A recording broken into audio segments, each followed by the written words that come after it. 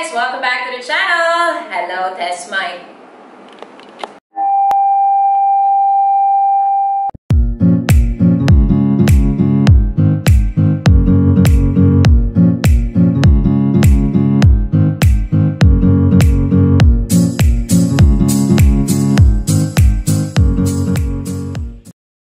Hi everybody! Welcome back to the vlog. For today's video, I am collaborating with my vlogger cousin right here, Orbeta, and we're going to be talking about common misconceptions about nurses and flight attendants.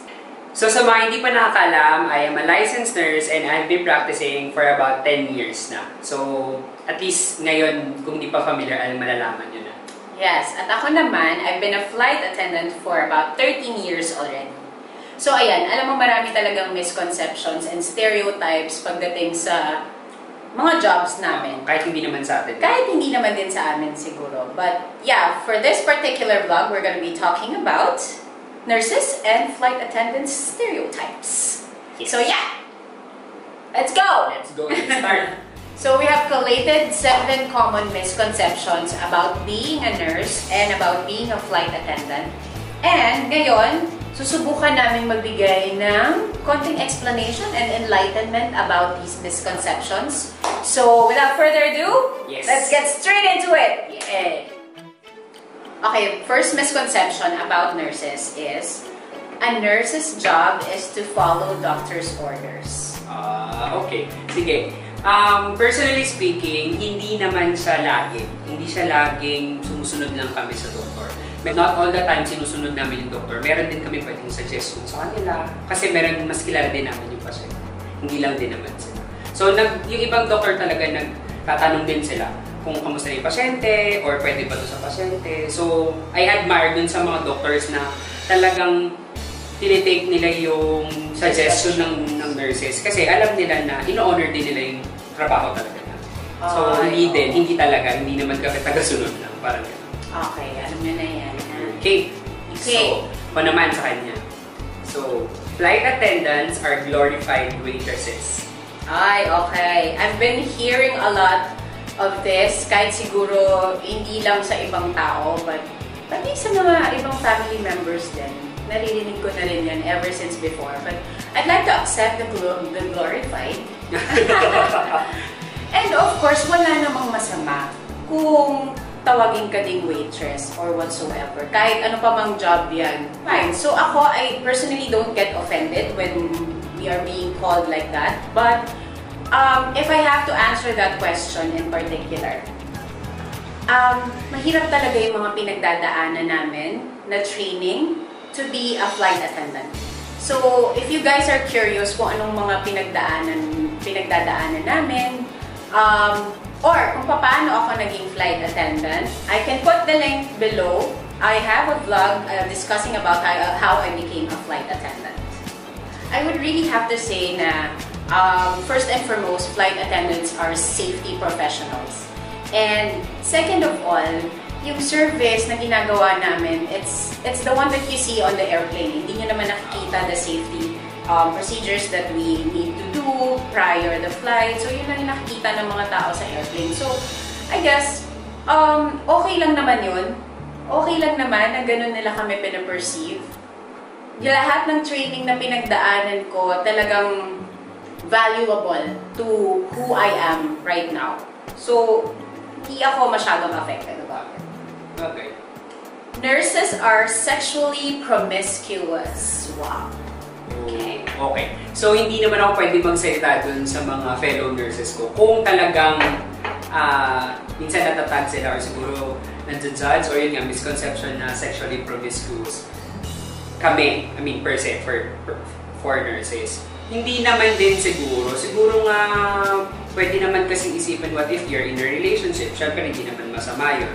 Tapos, baka nakikita, yun lang din siguro, baka may mga times kasi, sinasabi ko din doon sa mga nurses, kapag once na lumabas kayo outside of the school, huwag kayo mag-uniform pag pupunta kayo sa ibang lugar. Kasi hindi lang yung pagkatao mo, yung nire-represent mo, ang nagiging representation nun is the entire nursing community. masanay na tayo sa mga judgmental. Oo, talaga. Hindi lang siguro mga nurses talaga. Kahit naman din kami, natatag din kami ng ganyan. Party girls, promiscuous, kasi nga ganon-ganon. Flight attendants enjoy a lavish lifestyle. I would really have to say, hindi talaga. Hindi talaga.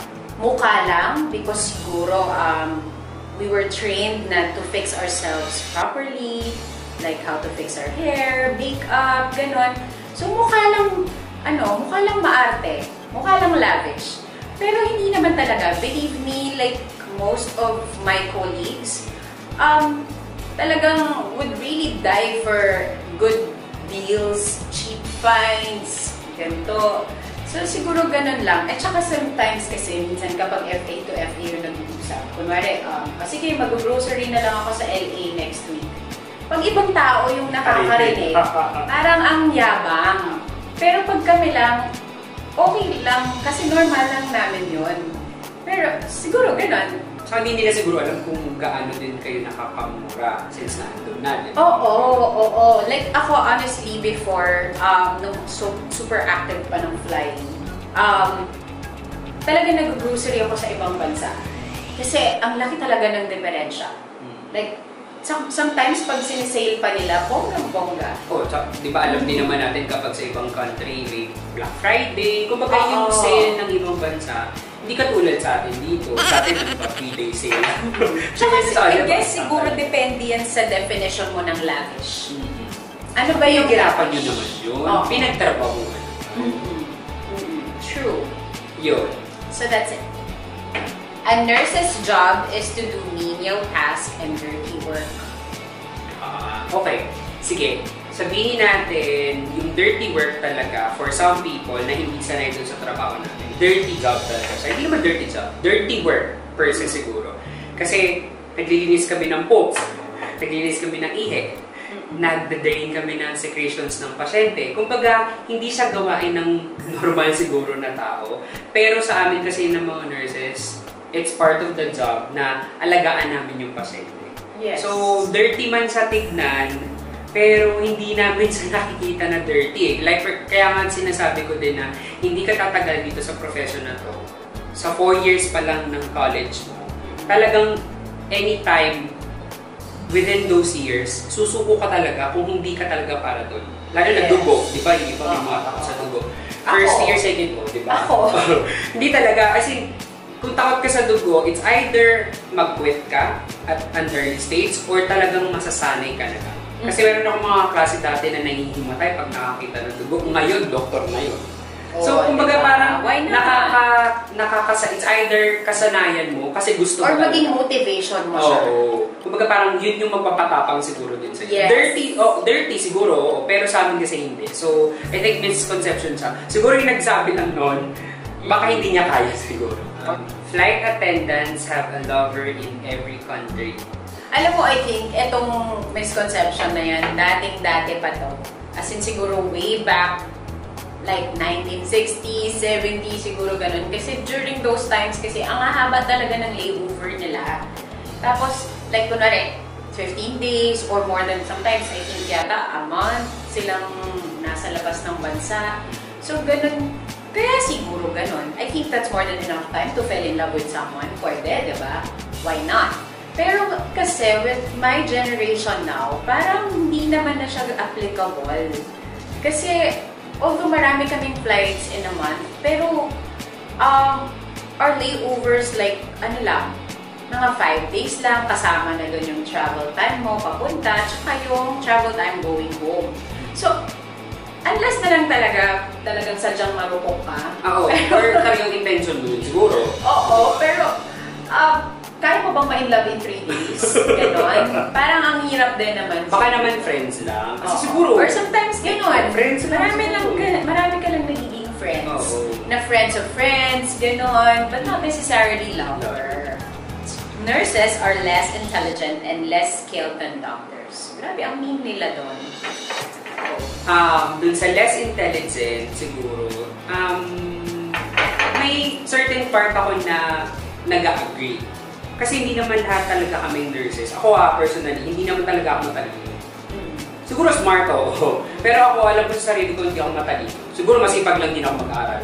Pero hindi lahat ng nurses matatalino. Kasi when you say matalino, more on academics kasi sila. Sila yung cum laude, or yung top 1, or nasa honorable mention. Yes. Kaya nga sinasabi ko din dun sa mga ibang nurses or mga bagong nurses, regardless kung anong board exam na grade mo, or yung score mo sa board exam, wala pantay-pantay. Kahit yung cum laude mo nakaklase before, pag pumasa kayo lahat sa board exam ng nursing, wala. Pantay-pantay na kayo. So, doon naman sa di ba isa, less intelligence, less skill. Hindi. Ako, I admire those doctors na minsan or mas madalas na nag-look up sila sa nurses. Specifically, IV insertion, yung swero.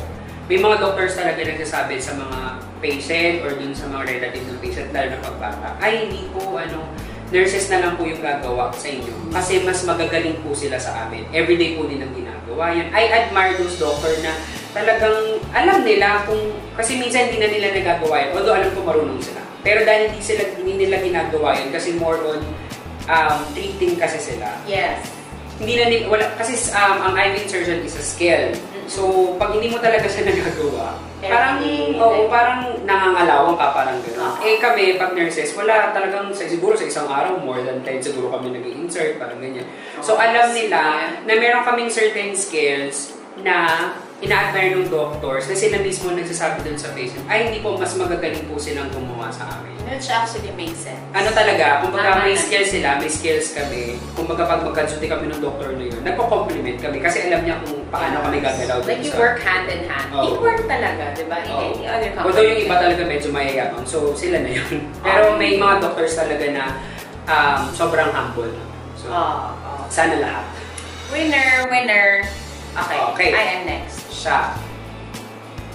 Flight attendants must help to put bags in overhead bins. Ay, nako talaga. Ako talaga. Ito na siguro yung chance ko to clarify. Wow. To clarify some things. Yes.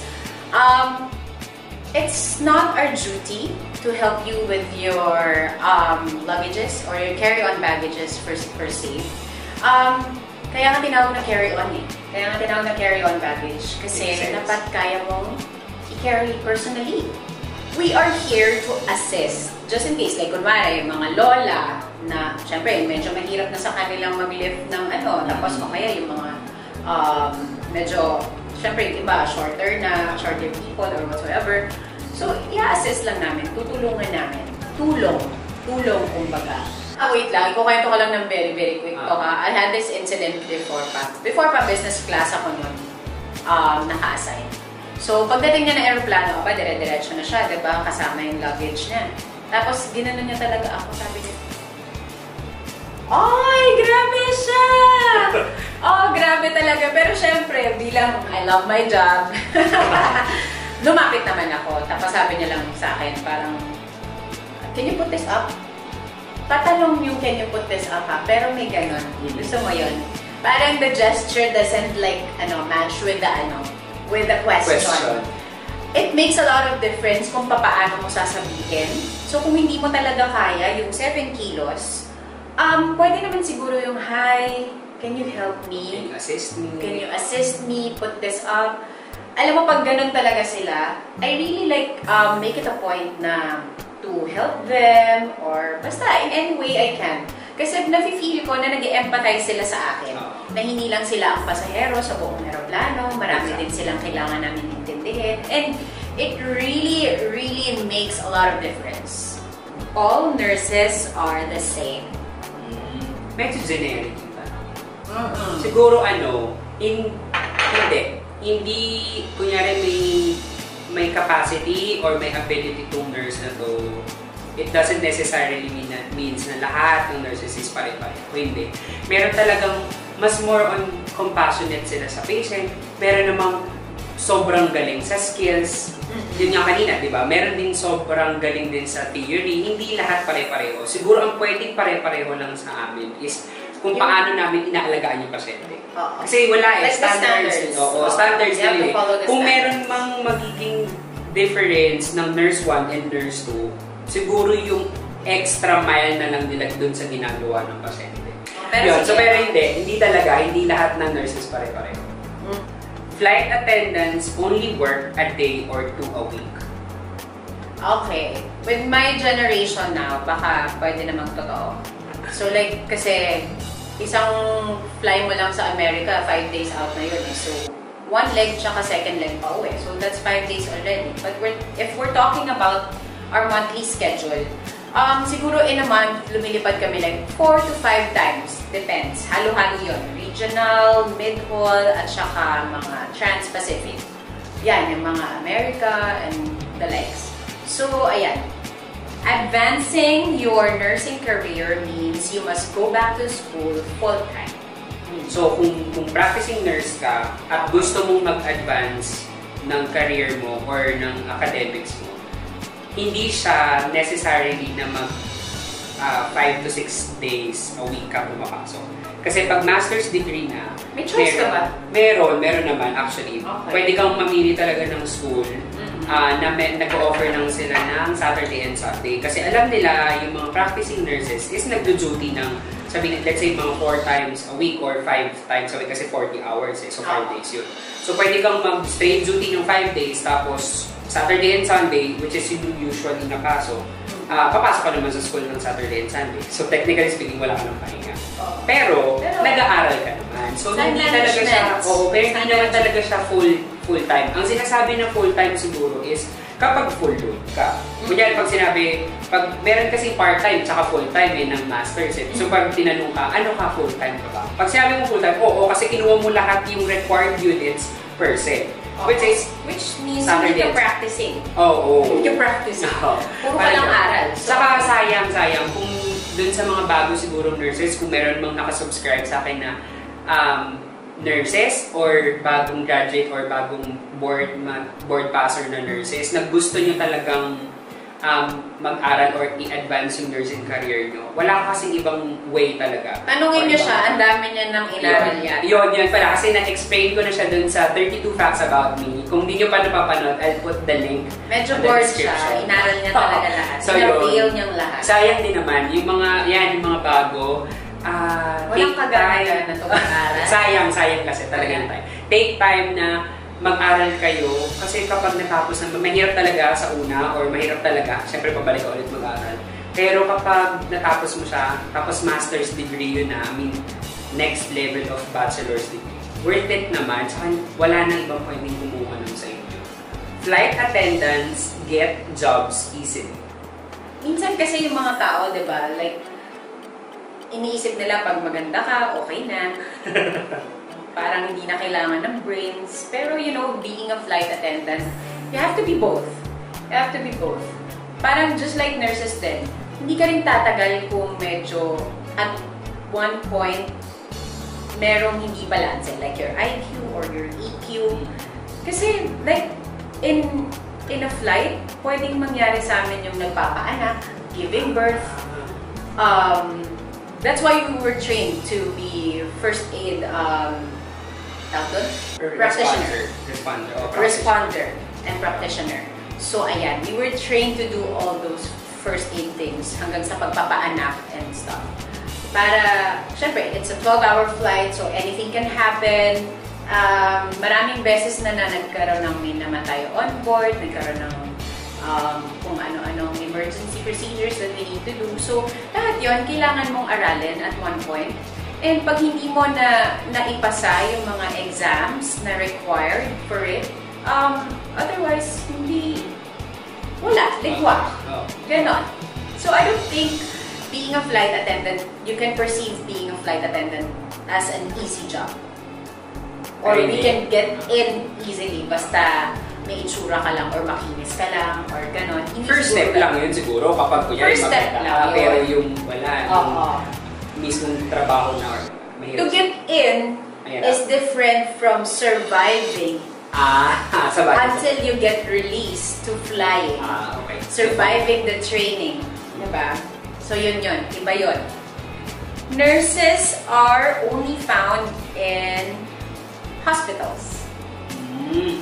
So feeling ko naman, most of you siguro, or alam nyo rin naman na hindi lahat. Kasi like for example, majority or actually feeling ko nga baka hindi majority ng percentage ng nurses is nagtatrabaho sa ospital eh. Kasi yung iba, nakagraduate, nag-board exam, hindi nursing career yung kinuha nila. Or kung talagang nag-practice sila ng nursing, hindi lang sa hospital kasi merong iba nasa nag-FA, yung iba nasa call center kasi nga syempre being wise or practical talagang mas malaking yung sweldo nila doon. Tapos meron din namang hyperbaric nurse. So parang maritime, yun. Parang maritime, barbaric lang yan. parang maritime siya eh, parang ganun. So yun yung mga nagda-dive talaga na nurse, tapos meron ding parang flight nurse. Hindi ko alam kung ano. Nurse steward ata ang tawag doon. Nurse steward at saka stewardess. Parang ganun. Hindi. Pero ano pa to ha? Like, I think years ago. As in years and years ago. Hindi ko na yun na-apuntan. Merong parang isang nurse. Hina-hire talaga. Pero ano pa to? I think like 60s, 70s, ganyan pa siguro yan. Until siguro nga na kayo na yung tinry. Oo. Pero meron din talagang jobs na talagang parang gano'n, parang flight steward nurse o kaya stewardess. Baka sa ibang airline meron. Yung talagang instead of ambulance, ang ginagamit nila either helicopter or plane, tapos nagsusundo sila ng pasyente sa ibang country, tapos dadalhin doon sa isang country na yun. Yun, instead of ambulance ngayon, plane or helicopter yung ginagamit nila. So, marami din talaga. So, hindi lang talaga lahat ng nurses nasa hospital na. We are not all dating a pilot. Hindi naman talaga. Hindi talaga. Although, nagkataon lang talaga, you know, the universe conspired and ganyan, I met a pilot. Hindi. Anyway, my husband kasi is a pilot. Pero hindi yun required. Okay? Hindi required. Hindi lahat nag-date ng pilot. At hindi rin kailangan lahat mag-date ng pilot. Una sa lahat, hindi naman 1:1. Oo nga. Oo. Hindi naman 1:1. So, paano yun, guys? So, I think ano lang to, yung common misconception na yan, I find it very funny. Medyo similar yan sa misconception na kapag taga-Miriam ka, Attendants type job. Hindi naman ganyan. Not at all. Nagkataon. Tinamaan sa akin. Nagkataon lang. So with that being said, we'd like to end this vlog right here. But before anything else, we'd like to quote, I'd like to quote lang my bestie, Miss Martina Navratilova. Wow, sana nasabi ko na maayos ka. Basta yun. Anyway, she said that labels are for clothing and labels are not for people. Diba? Tama naman yun. You know, I think stereotypes will always be there and hindi na sila mawawala. It's gonna be part of everyone's personal jobs na rin siguro. Or I think you call it like occupational stereotyping. Basta wag people yung i-label. Pero let's try not to. You know, sometimes may mga let's give it time na, you know, to get to know other people instead na judging them or looking at them like sa panglabas lamang. Yun nga, kaya kung inuulit, dapat hindi daw sa tao yung i-label. Yes. Pero dapat yung relationship, kailangan may label. Ay, kailangan. Kasi kaya yung mga damit ka may labels eh. Basta tao. Ibang topic kasi yun. May gusto ko bang sabihin? Ano ba topic? Ibang topic. Wait lang, malinapan channel 2 Occupational stereotyping kasi. May kala ko sa about relationship. Hindi ganun. Okay, we'd like to call Papa Jack. Papa Jack, if you're watching, please join us. Charot! Yun, siguro yan sa kanya. Ako, by Forrest Whitaker, sabi niya, stereotypes do exist, but we have to walk through them. So, saan naman talaga lahat. Yun na nga yung sinabi ko. It's either siguro i-accept mo, or if you have voice, i-explain mo, di ba? Pero hindi mo naman kailangan mag-explain sa lahat ng tao. Be motivated by it. Ako, I'm all about breaking stereotypes. Bagay. Alam mo yun, parang mas gusto kong pinapatunayan to prove other people. Tama. Na hindi talaga to, hindi ako to, hindi kami ganito. Oo. Para din kasi yung iba, hindi rin ignorant na... And, yan. With this vlog, sana we gave enlightenment to all these misconceptions about being a nurse and being a flight attendant. Siguro pag meron pa silang kung meron pa kayong ibang misconception, pwede nyo lagay din sa baba kung ano. baka pwede namin, sasagutin namin siya din personal. Oo, kung gusto nyo ng part 2, just let us know. Yes. We'd be most willing to. Anyway, gusto mo bang mag-promote ng ano? Ako siguro, social media account. Hex Orbeta on YouTube, and then for Instagram, it's HeckyHex. So lalagay na lang din namin kung saan may space dito over doon, para at least nakikita nyo siya na mabasa. So if you guys want to follow us on our social media accounts, you can follow me at Louie Dionco on Instagram and on YouTube, Louie Dionco. And subscribe na rin kayo and hit that bell button down below so you can be notified if I have videos like this or anything else. Yes. So yeah, we hope you like this video and thank you. Thank you, and we'll see you again. Thank you. Bye! Bye!